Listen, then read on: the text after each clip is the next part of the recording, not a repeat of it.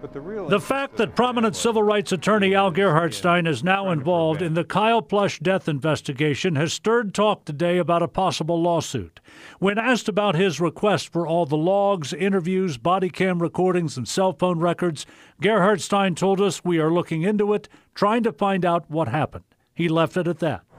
The youth died last April while pinned by a seat in a minivan parked in the lot at his school, Seven Hills. I've always thought that if there's going to be a lawsuit, it might be a lawsuit against the car manufacturer, because apparently there was awareness of this problem.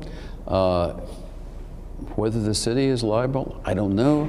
David Mann and other lawmakers have authorized spending to improve technology and increase emergency response staffing in the past year. This can't happen to another family. Ron and Jill Plush have spoken at public forums with a personal, passionate mission to identify failures and solutions. Will it be easy? No. Will it be quick? No. We are 100% committed to the effort of improving our emergency response process. But recently, the Plush family's been dissatisfied with results of an independent investigation. To this day, the rank-and-file representative believes the officers who responded acted as they should have with the information they were given.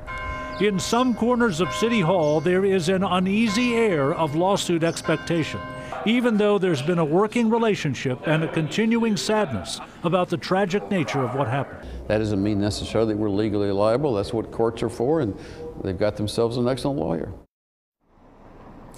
And that would be Al Gerhardstein, who made it clear today he has nothing more to say on this right now. We contacted the Plush family about it, and Ron Plush told us right now we are focused on foundation activities. That's a reference to the Kyle Plush Answer the Call Foundation, and don't have any comments. Live at City Hall, John London, WLWT News 5. John, thank you.